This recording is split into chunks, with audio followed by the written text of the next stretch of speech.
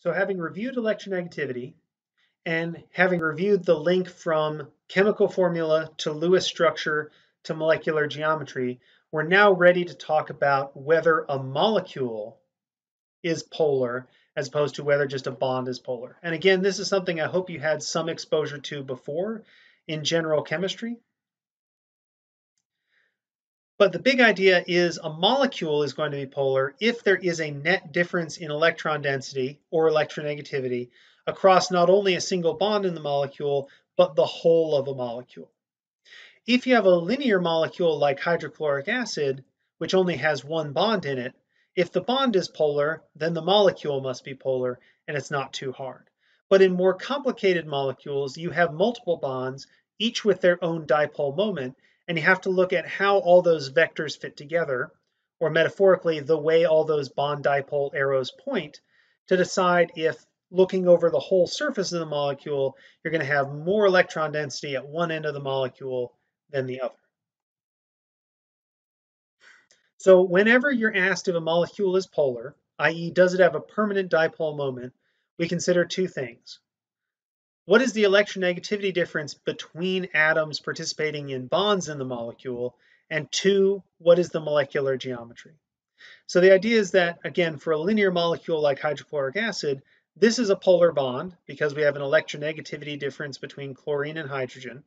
Bond dipole points towards the chlorine.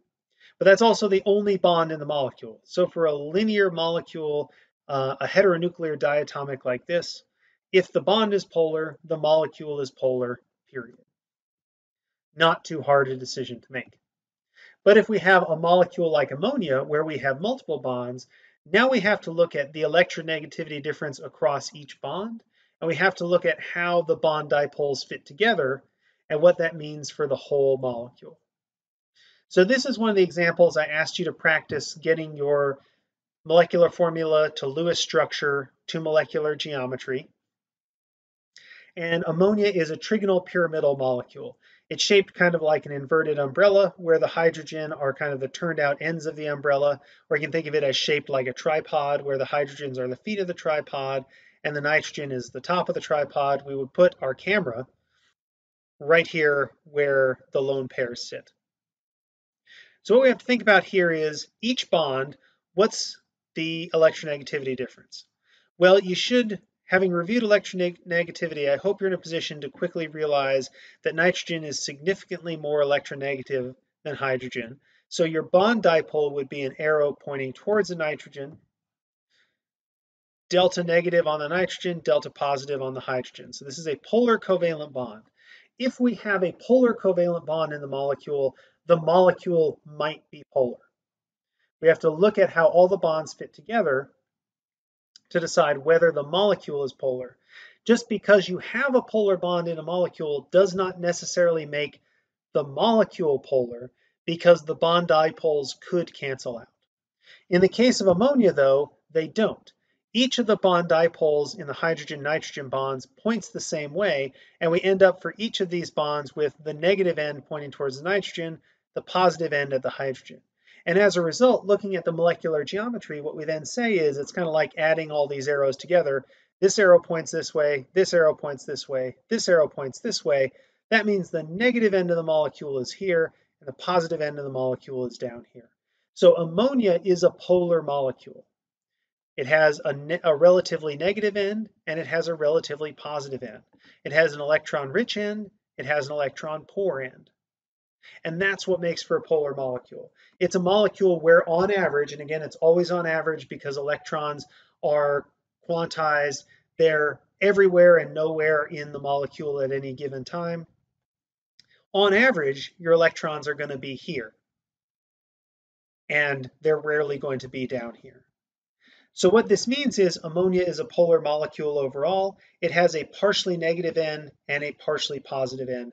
So we would consider ammonia to be a polar molecule.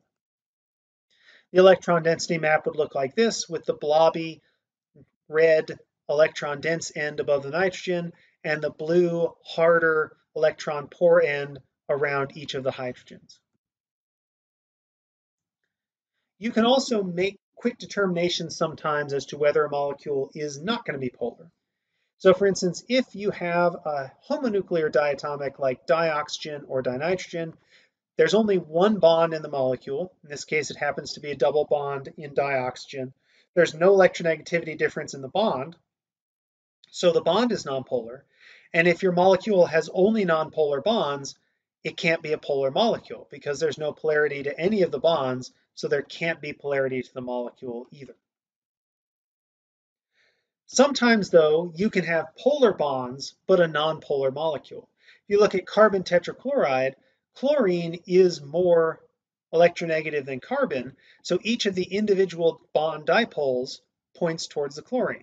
Here's carbon tetrachloride. It has a tetrahedral geometry again, which again is a little bit like an inverted umbrella, where the chlorine is kind of the long-handled stem of the umbrella here, and the rest of the chlorines represent the top of the umbrella turned inside out.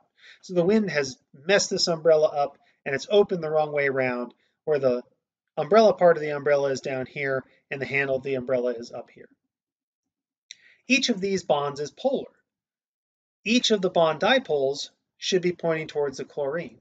But just because carbon tetrachloride has polar bonds doesn't make it a polar molecule, because the electron density is distributed uniformly at each of the chlorines. Each of the chlorines is equally good at pulling electron density. The molecule is symmetric overall, and so the electron density tends to be uniformly distributed around the outside of the molecule, and the electron poor part is hidden in the middle of the molecule. Therefore, from the outside, we see kind of a uniform electron cloud where the chlorines are, and the atom that's electron poor is at the middle of the molecule, making the molecule nonpolar overall. Some other simple examples that I asked you to try on your handout earlier to see if you could still identify polar and nonpolar molecules. As a reminder, just because you have polar bonds doesn't make you a polar molecule. You have to think bond dipoles and how they're oriented to each other in space. So you have to think about dipole moments in bonds and molecular geometry together. Hydrogen chloride, polar bond, and a polar molecule. Boron trifluoride, polar bonds, but a non-polar molecule, because again, the electron density is pretty evenly distributed around the outside. The bond dipoles cancel each other out. CH3Cl is a polar molecule. There's more electron density associated with this chlorine here than there would be with the other hydrogens bonded to the carbon atom. And so carbon tetrachloride, nonpolar, ammonia, polar, CH3Cl, polar, BF3, nonpolar, HCl, polar. I've left a few more practice examples. The number one skill that I want you to have by the end of the day is that you can go back, link chemical formulas to Lewis structures to molecular geometry, and then use electronegativity arguments to still decide whether molecules are polar or nonpolar. If you're struggling with this, make sure you check in with me over Zoom during the recitation time or office hours over the next couple of days, and I'll be happy to help you out a little bit and talk you through the process. It's going to be very hard to spot your intermolecular forces effectively if you can't decide whether your molecule is polar or not. Once you can decide whether your molecule is polar, it becomes pretty easy to decide which intermolecular forces it's going to have. But first things first, make sure you can say if a molecule is polar or nonpolar, and then you'll be in a position to assign it its intermolecular forces correctly. Let me know how you're doing with that. Please check in with me on Zoom during recitation or office hours. This is another one of those skills that it may look simple, you may think that you remember it well, but a little digging often throws up odd examples where you have a tough time deciding. If you're consistently having a tough time deciding whether molecules are polar or nonpolar, get in touch with me, get in touch with our tutors for the course, and get some second opinions and ask some questions about your decision-making process. Make sure you can spot polar and nonpolar molecules accurately. Try the practice problems at the end of today. They're not for points. They're just to help rebuild these skills in identifying polar and nonpolar molecules. And I'll see you back here tomorrow.